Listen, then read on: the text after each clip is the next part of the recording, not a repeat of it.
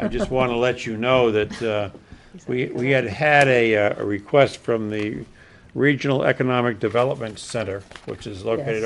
over in Exeter. Yeah. We're not in their 2019 plan because we hadn't submitted anything, and our representative called us and asked us to submit something.